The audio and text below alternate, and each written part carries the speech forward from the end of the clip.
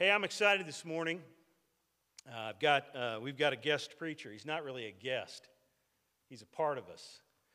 Actually, he's a bigger part of us than what you know until now. Ken Turner and his wife Jennifer have been attending the pasture since, sometime last year. And I've known Ken for decades, been a part of ministering with him, have been a beneficiary of the ministry that he's had for years as a pastor, as a youth pastor. He's got a ministry called High Impact Ministries, and he ministers to the fatherless, and he does studies for our youth in the juvenile detention centers. Just a wonderful servant of God, a true friend, somebody that can come alongside of me in the ministry to encourage me and to hold me accountable. And I'm glad for that. I'm just glad he's here. And we've actually put him and Jeff Williamson on staff part-time here at the church as associate pastors. So I didn't want to waste any time. I was like, well, you're on staff now, so I'm taking this week off. How about that? The crappies are biting, so peace out. No, actually, we kind of intended to be gone this last week, but because of some personal circumstances, we ended up staying around. And I'm glad because I want to hear Ken preach, and he's going to come preach for us in a minute. Ken is going to be sort of heading up our discipleship initiatives here at the pasture. Also, maybe if we want to give him a title, we'll call him the pastor of kingdom engagement. You say, Mick, what is that? I don't know yet, but it sounded like a cool title, so we started with that. No, actually, what I mean when I say that is that part of what Ken will do is to help connect God's people here at the pasture with the kingdom opportunities that are all around us, within the church, outside of our church locally, maybe even some stuff abroad. So lots to figure out, lots to sort out. I'm just super glad that he's here, and I'm super glad, Ken, that you're going to preach to us this morning. You using the Bible? Okay, I forgot to check, so that's good. Come on up, Ken. Everybody give Ken a good warm welcome, would you please?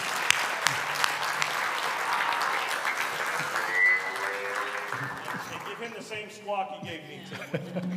There you go, thank you. The force is still here. Yes. All right, thanks, Mick. I want you to take your Bibles and turn to John chapter 11. We're going to be looking at a passage of Scripture today, a really interesting story in the book of John in chapter 11. And to tell you the truth, I've been doing a study in the book of John for quite some time. And one of the best pieces of advice that I could ever give you in your spiritual walk is if you want to read through the Bible every year, then I'm all for that. More power to you. If you want to read through the Bible 2 or 3 times a year, then praise the Lord. And I hope that really benefits you spiritually. But I decided to do something a few years ago, and I'm saying this as Mick, as a man of the cloth. I'm giving you permission that you don't really have to get in that big of a hurry. I mean, Jesus is coming soon, but he may not be coming that soon. So you can take your Bible and really read and study and go deep and comprehend what God is really saying to you. And so a few years ago, I just decided I'm tired of being in such a hurry when it comes to my walk with the Lord. And so I decided to do a reading through the book of Psalms. And this was the sort of the principle that I decided to follow is I'm just going to read until something speaks to me. And I'm going to stop, and I'm going to meditate, and I'm going to ask questions of the Lord. And so, what are you saying here? What are you telling me? What are you trying to tell me? What do I need to know and learn and apply? So what I found out is that a lot of times I was reading 3 or 4 or 5 verses. So it took me 1.5 years to read through the book of Psalms because I was just going slow. So a while back, I started doing the same thing in the book of John. And I am past John 11, but not long ago, and I've been in this for a while, but not long ago, I got kind of hung up in a passage of Scripture in John 11. And it was a story that we've all heard before. We heard it in Sunday school. We heard it in, children's church. But it's a story about this guy that died, Lazarus. Now, if you've been in church at all, throughout your life, or if you haven't, and this is all new to you, that's okay too. But this is a really unusual story because it's not common that someone die, and come back. Well, except Jesus, and we all know about that story, but this man, Lazarus, he actually died, and then he came back 4 days later. Now, what I don't know what the title of this should be. I came up with multiple titles, but the one I kind of landed on is Surviving the Worst of the Worst. Because, when you read the story of Lazarus in John chapter 11, one of the things that really jumped out at me is that I'm reading about this thing that happened. A man got sick. He has two sisters, Mary and Martha. They all live together, the three of them in the same house. And Lazarus is probably the oldest brother. He probably owns the house, and his sisters live with him, So those of you that are still 27 or 30 and you still live with your parents, this isn't new. And so they're all still living together. And Lazarus got sick, and then, and you'll see the story as we get into it, but then he died. But as I got into the story, it kind of got puzzling to me, because I began to realize that there is very little that Jesus teaches us about Lazarus. I mean, we don't hardly know anything about how did he get sick. What was it, a fever? Was it some other illness? Was it his heart? Was it a stroke? Was it COVID? I don't know. I mean, what happened to this guy? And because he was sick, and they said he fell asleep, and then they said, and then he died. But Jesus doesn't really talk much about Lazarus at all. Because I think this is the point of the passage of Scripture for us today. It's not so much about Lazarus. It's about people like you and me who walk with the Lord, like Mary and Martha. People like you and me, like his disciples that were walking with him, because they're a big part of the story. It's really about people like you, me, disciples who know Jesus, love Jesus. We walk close to Jesus, and for some reason, we feel like right now we're experiencing the worst of the worst. We've all got news that something seems a little off. And then you kind of wonder, like we were trying to sell our house in Tennessee. Well, we did sell our house in Tennessee, and we moved here in October. But in the middle of trying to sell our house, everything started going wrong. And has this ever happened to you where everything just starts going wrong? One day I was down the driveway mowing, and it was pretty dry. We hadn't had rain for a while, but there was a huge wet spot down at the bottom of our driveway. We lived up on a hill, near mountains, kind of like Woodford County. It looks a lot like this. Anyway, I was riding the lawnmower down the driveway, and there was this wet spot.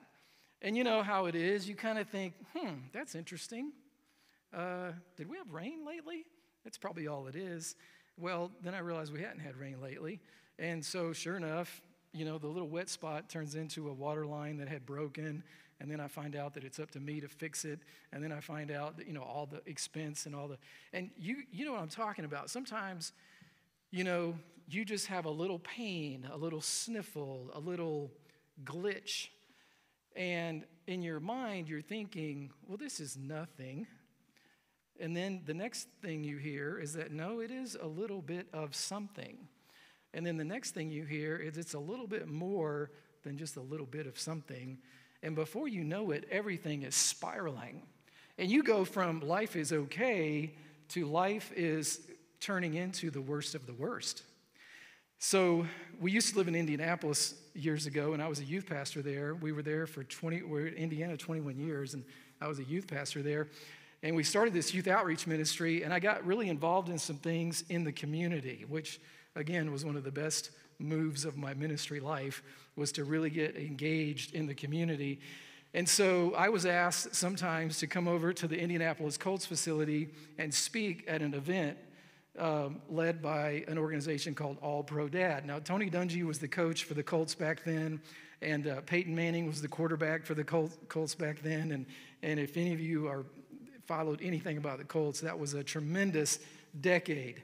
And so I would go over to the Colts facility once or twice a year, where they would have this big All Pro Dad. It was a faith-based organization where fathers would come in with their kids, and there would be about 2,000 people there. So I would speak. I was one person that would speak among many people. And Tony Dungy would be there and some of the other coaches and players. And so, you bring your kids. So I brought our son, Brett. He was in junior high. Well, there's nothing more unpredictable than going to something with your junior high son or daughter. And so, of course, I asked him if he wanted to bring a friend. We have 2 daughters and a son. And, so Brett doesn't have a brother, so he invited his buddy, Grayson. And Grayson was almost like the brother that he didn't have back then. And so Grayson was funny and a little squirrely. So while we were running around before everything started, Brett and Grayson were running around, which was fine. But eventually you kind of start getting the sense that some of the other adult volunteers, maybe they weren't appreciating the squirreliness of these 2 junior high boys. And so I found them and I said, hey, maybe there's something you can help do, just to get them busy. So these older women, they were like grandmother women, a whole group of them were at a big, long table. And they were putting plastic water bottles that had the logo on it. They were taking them out of these big boxes, and each one was in a plastic sleeve for shipping. They were pulling the sleeves. There were 2,000 of these. So they were pulling the sleeves off the bottle. They were setting the bottle on a table in just perfect rows, rows and columns. So imagine this folding table and multiple folding tables with these water bottles, and they were just stacked in perfect rows. And Brett and Grayson thought, well, this is not beyond the ability of a junior higher. So they started pulling water bottles out of the box and setting them on the table. And when you're an older person, you want things done the right way. And so they were looking at how perfectly lined up they were, and you could tell that while we appreciate your heart, we don't need your help was kind of the vibe I was getting. And so Grayson turns around, and he's pretty squirrely, but he wasn't trying to be squirrely right then, but it doesn't matter because your reputation kind of skews what people think about you. So he turns around, and not on purpose, he turns around and he barely bumps the corner of the table. And he steps away, and you could see the look on everybody's face, because it's kind of like my water line break, or your call from the doctor's office, or your noise under the hood of your car. It's like, this is nothing, right? Just one water bottle starts wobbling. And you could see the look on his face because it bumps another one, and it starts wobbling, and more of them start wobbling. And before you know it, Grayson is literally just screaming with his hands in the air going, no, no, no, no, no. And all the water bottles, like dominoes, all start falling down.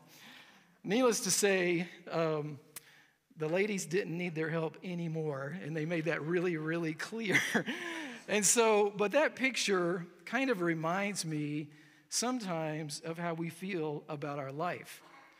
We look at our life and we think, I'm doing pretty well. I'm walking with Jesus. I'm walking, my heart is warm toward him, and I really sense that his heart is warm toward me. I don't have any bitterness. I don't have any anger. I don't have any big questions about his motives or timing or anything. So why, all of a sudden, some little thing pops up on my radar, and right now it looks like it's getting worse and worse and worse. So what's the worst thing that could happen? Well, the worst thing that could happen with Lazarus, and we'll look at the passage here, is that he got sick. And what could be worse than that? He gets sicker. And what could be worse than that? He doesn't make it. And surely that's not going to happen. But that is what happened for them. And Mick, I don't know if you ever think about this, but we're all going to go someday, right? Unless Jesus comes. If you hold off, I will. Yeah, but I have some news for you. So there's been a lot of research over the last 2 or 3 years about how people want to go, right? And how they want to be buried and how they want to go. I guess people are thinking about that more. And so the most recent survey in 2022, it was 1,500 people were surveyed in this study, and about 35% of people would just as soon have a traditional burial. That kind of makes sense to me. And about 35% or so of people now are saying they would just as soon be cremated. So it's about 30, about the same number, about 35% each way. And then there's about 10% that just say, I don't really care. I'm gone anyway, and I don't care what they do. There's only about 7% that want their body to be donated to science. But then there's some people that are coming up with other creative ways. Some people are wanting to do sports-themed funerals. So, they want everybody to dress in their jerseys of their favorite team, and they want their casket to have the logo on it, and it's kind of like Mick, they just want the Packers to let them down one more time, right there at the very end. And so, but then there's this thing called a Viking funeral. This is where you come in. So I read about this, and I actually looked it up. In the United Kingdom, you can order the whole package. You can order the Viking funeral package for $752 plus shipping. We can have Viking caskets shipped over here about 2 to 4 days. I think that's pretty important because if we're already dead, we need to get them here soon. And so the whole Viking funeral is, they put you in the wooden Viking little boats, and out on Evergreen Lake, we're just going to shove you out across the water, and it's going to be so cool. I put you and me in there.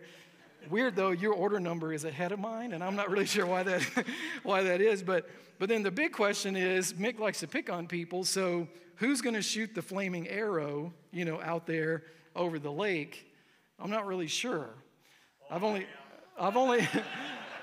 been here a few months, so I think right now it's between a guy named Daryl, a guy named Brett, or Jill. I'm not really sure, but somebody's going to shoot the flaming arrow. So what happens when it's the worst of the worst has taken place? So look with me at John chapter 11. Let's read a little bit of the passage. Now, a certain man was ill, Lazarus of Bethany, from the village of Mary and her sister Martha. It was Mary who this is a reminder, it was Mary who had just recently anointed the Lord with ointment and wiped his feet with her hair, and it was her whose brother Lazarus who was ill. So the sisters sent to him saying, Lord, he whom you love is ill. But when Jesus heard it, he said, this illness does not lead to death. It is for the glory of God, so that the Son of Man may be glorified through it. Now Jesus loved Martha and her sister and Lazarus. So when he heard that Lazarus was ill, he stayed 2 days longer in the place where he was. Then after this, he said to his disciples, let us go to Judea again. The disciples said to him, Rabbi, the Jews were just now seeking to stone you, and are you going there again? And Jesus answered, are there not 12 hours in the day? If anyone walks in the day, he does not stumble because he sees the light of this world. But if anyone walks in the night, he stumbles because the light is not in him. After saying these things, he said to them, our friend Lazarus has fallen asleep, but I go to awaken him. The disciples said to him, Lord, if he's fallen asleep, he will recover. Now Jesus had spoken of his death, but they thought that he meant taking rest in sleep.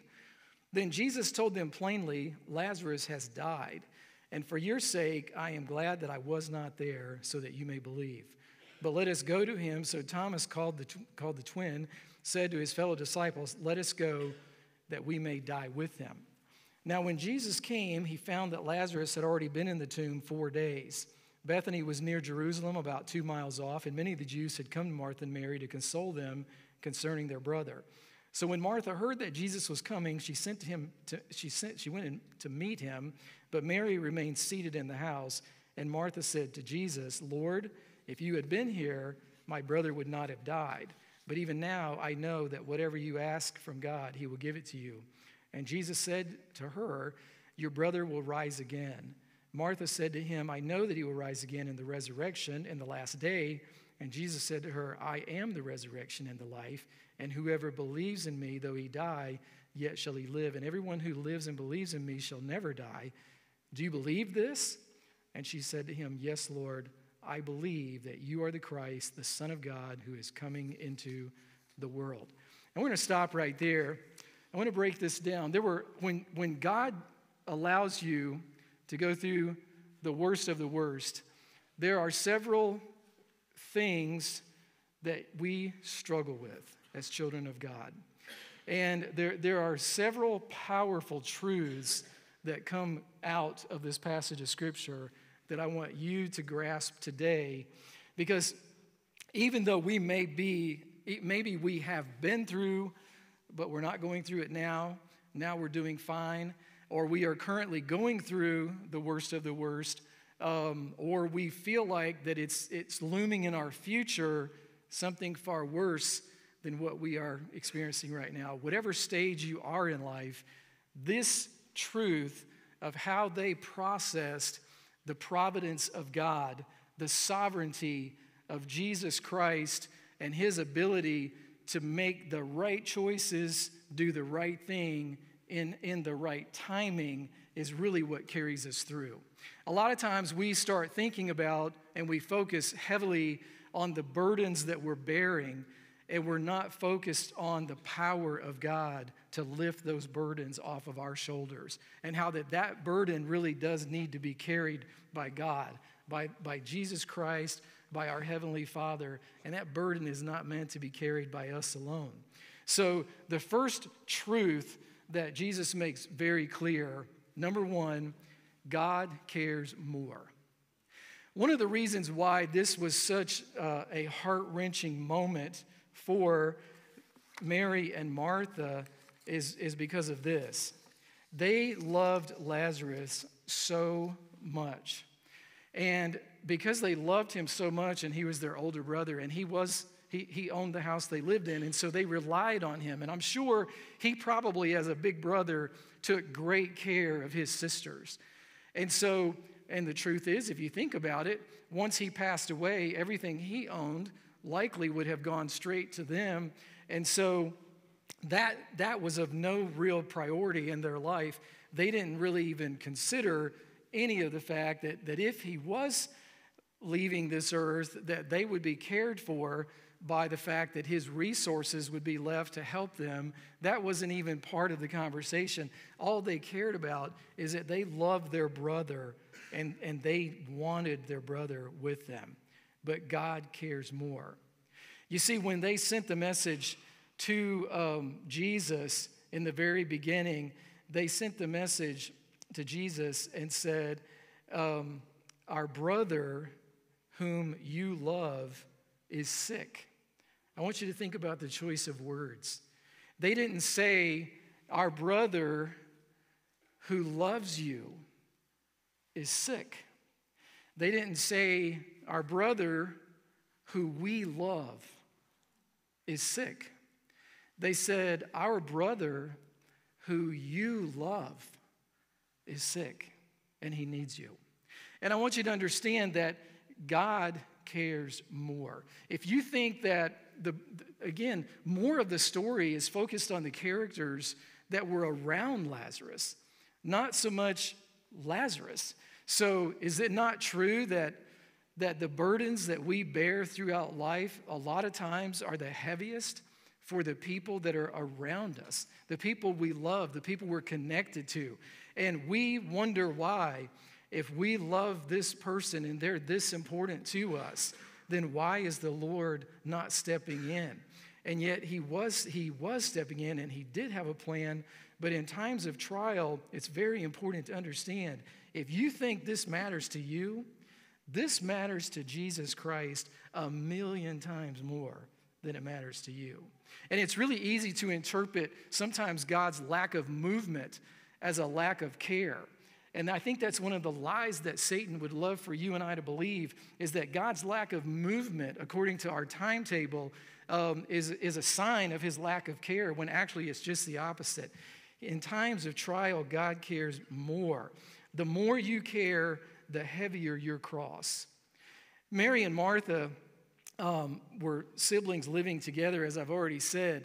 They lived in what I think Jesus would have described as a very decent, well-ordered, spiritually warm climate in their own home. This was a brother and two sisters who actually had a close relationship with Jesus. I mean, Mary had just anointed his feet and wiped them with her hair. And, Jesus cared very deeply about Lazarus, Mary, and Martha. Now, Jesus is God. He was the Son of God. He is God. But in his humanity, while he was living on this earth, does it make sense that the human side is that he may have had more of a connection to certain people humanly, physically, to be in their home? It's like if we were living during that time, it makes sense that geographically there were some people he had been in their home multiple times. There were other people he loved them as much, but he'd never been in their home. On the humanity side of Jesus, he had a connection to these three that was different. Matter of fact, the connection he had to these three was actually pretty intimate. And so he understood the concern and the burden that they bore. And here's what you need to understand. The more you care, the heavier your cross. There's a lot of people that they can kind of float above it all. They can move through life. They don't get too connected. They don't get too involved. They don't get too intertwined with other people and other people's problems and so forth. I think most of the time those are called men, okay? And so then there's the other side. Those are called women. And so, but no, I'm kidding, because on both sides, we all have some of this. But if you care, and you're supposed to care, if you love Jesus, and through that love, he has given you this deeper capacity that you love people, and I mean you love people deeply, you need to understand that part of the price we pay for caring so much is that our cross gets really heavy. Jesus cares in times of trial, and the more you care, the heavier your cross is going to be.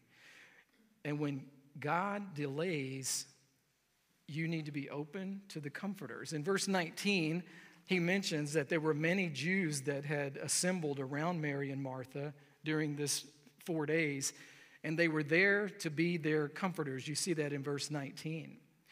During this time of waiting, while you're waiting on Jesus to show up, it's very important that you be receptive and open to comforters. God will allow people into your life. As a matter of fact, he'll draw people. He won't just allow them. He will draw people into your life to become a strong circle of support. And those people are there for a purpose, to bring you comfort. And you need to be receptive and open to the comfort that God provides while you're waiting on Jesus to show up and give you an answer. As a matter of fact, on the other side of that, you also need to be good at becoming a comforter. You need to become better at comforting people who are going through difficult times, and just learning how to develop a little bit more of that relationship skill of communicating words of support and prayer. You know, more than just click on Facebook praying for you, which we all do. I do. We all do. My wife and I talk about this sometimes. Like, so do I keep doing that? Or do I quit doing that? Because sometimes that doesn't seem like, that's not supposed to be just that. Well, I think we can keep doing that.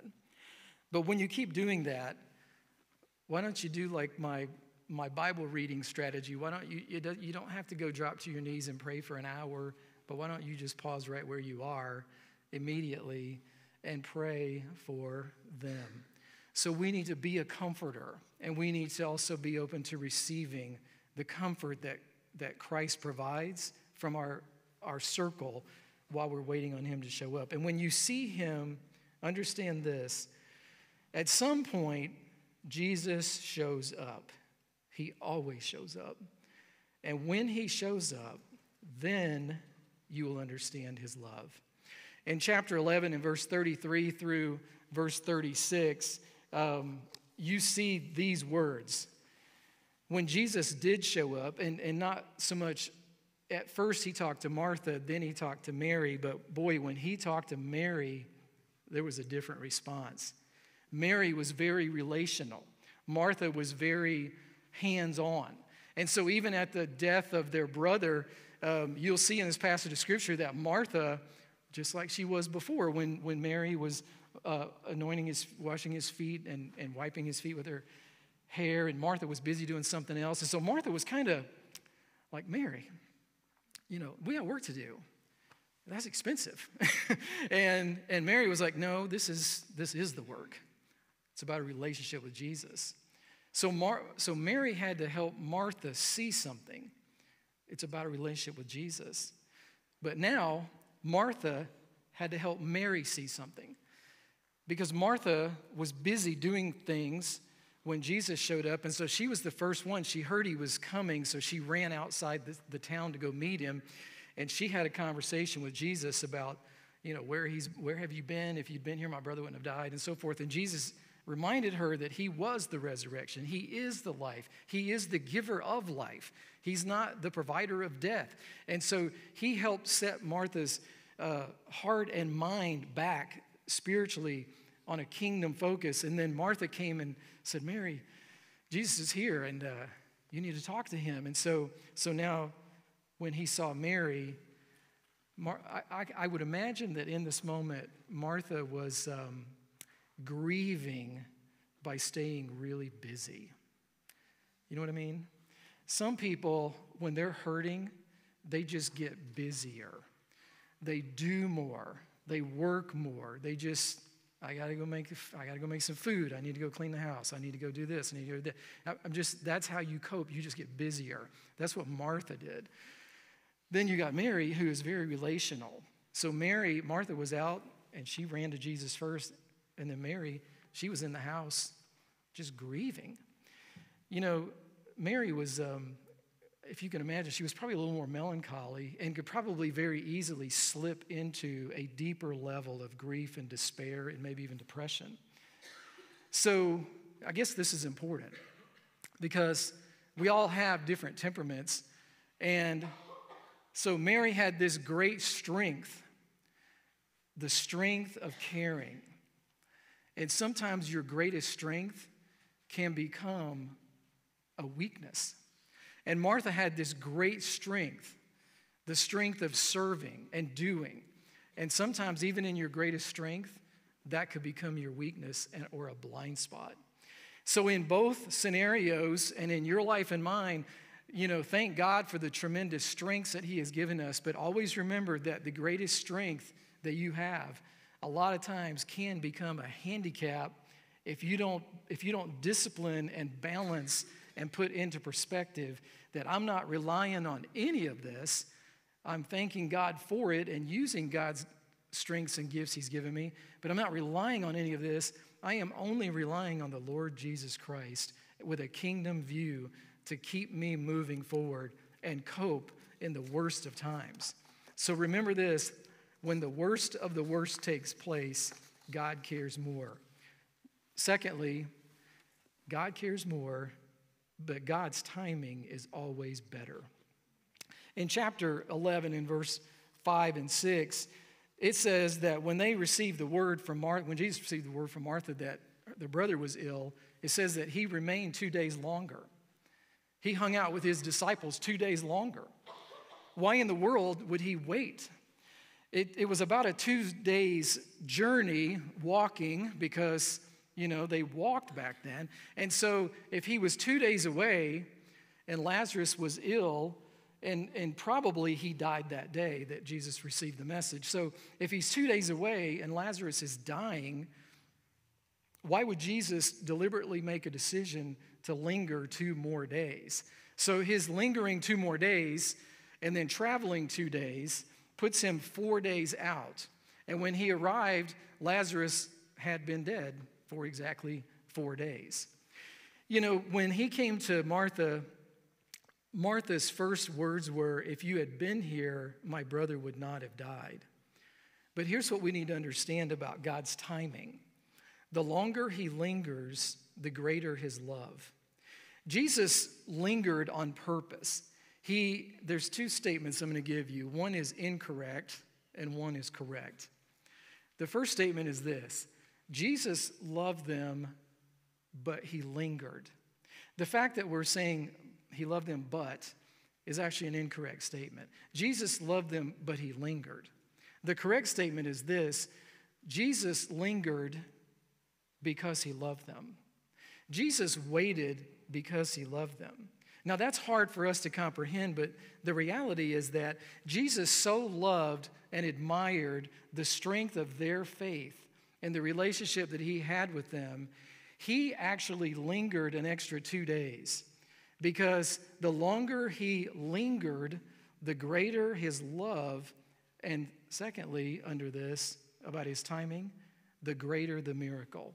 You see, if Jesus would have shown up right away, and let's say Lazarus was asleep, let's just say, for example, that Lazarus had been sick for several days, and he couldn't even sleep. Have you ever been that way or know somebody that they were so sick and uncomfortable, and you would say, and they haven't slept for days?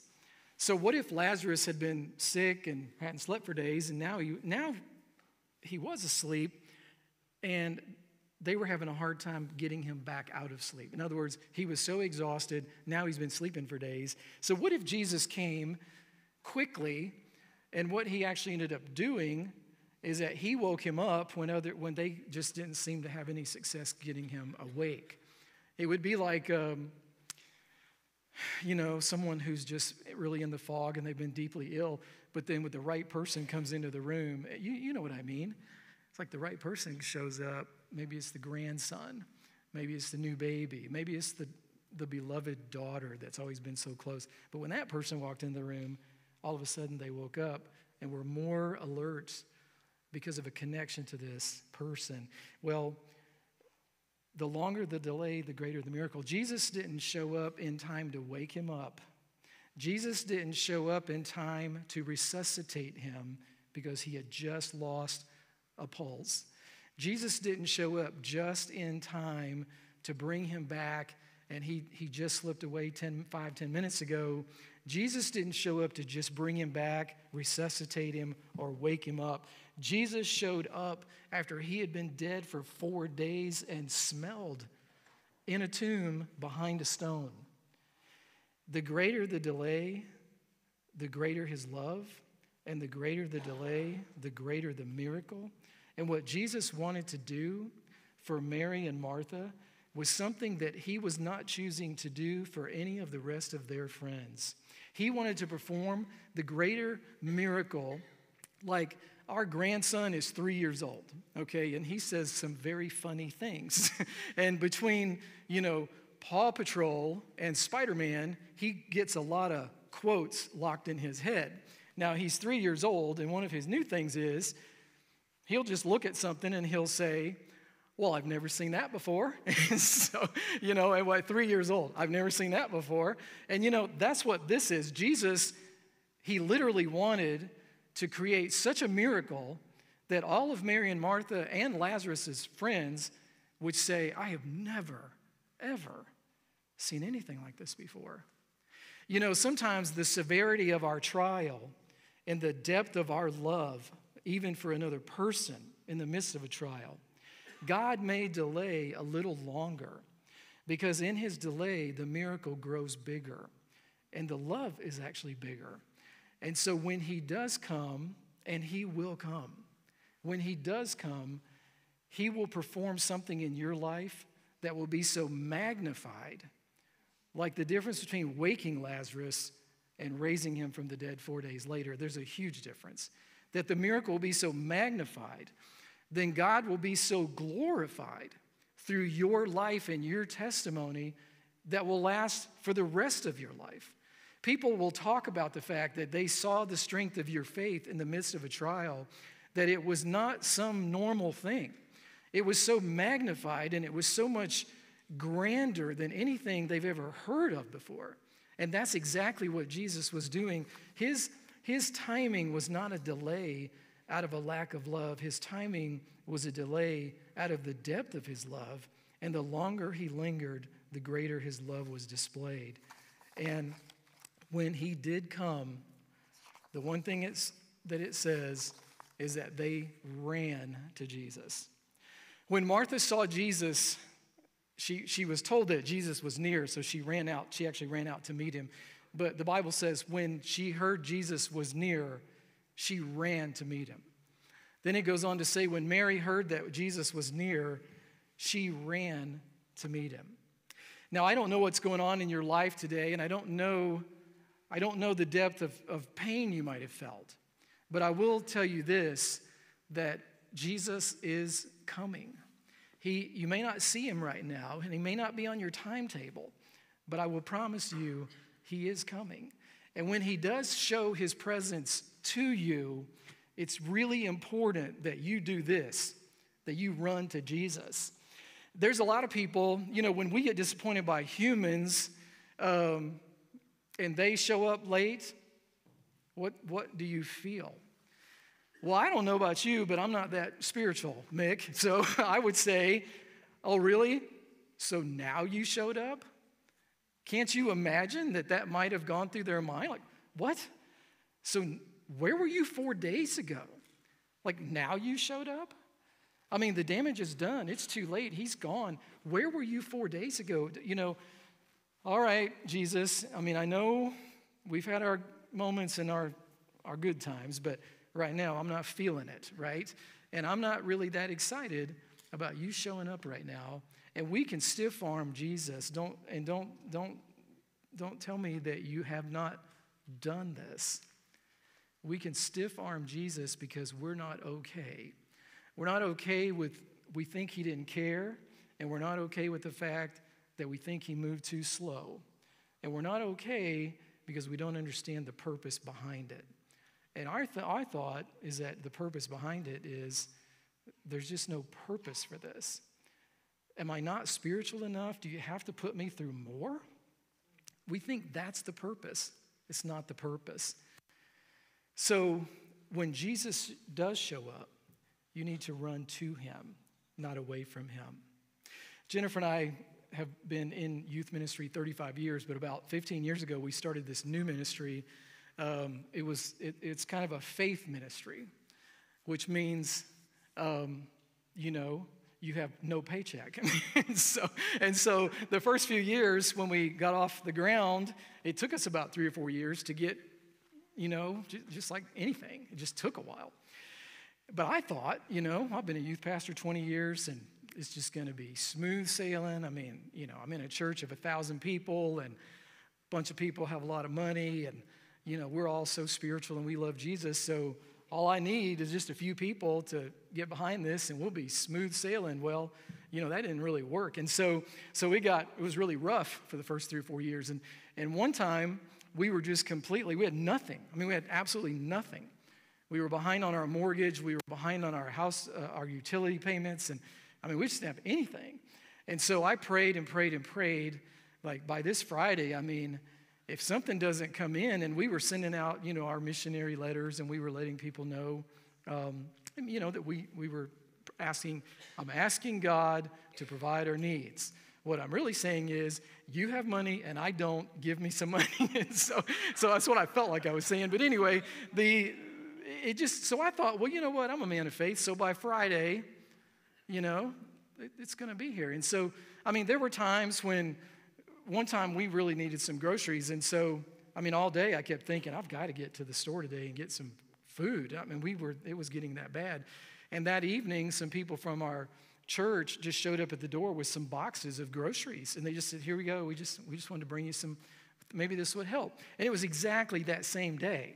And then there was another day when our electric bill was due. And I don't know, let's say it was $269.50, right?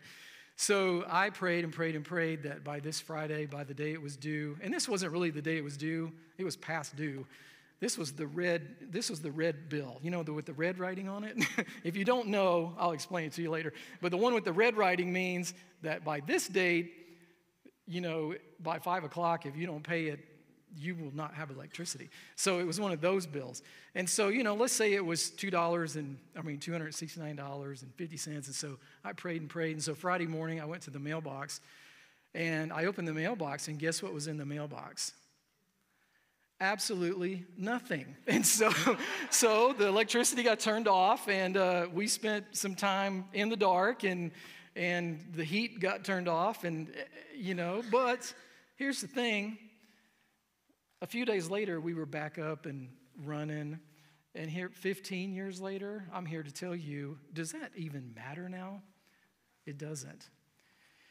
So everything just doesn't work the way you think it's going to work. But I will tell you this, Jesus is on the way. And because he is on the way, when he does show up, you need to run toward him. Let's pray.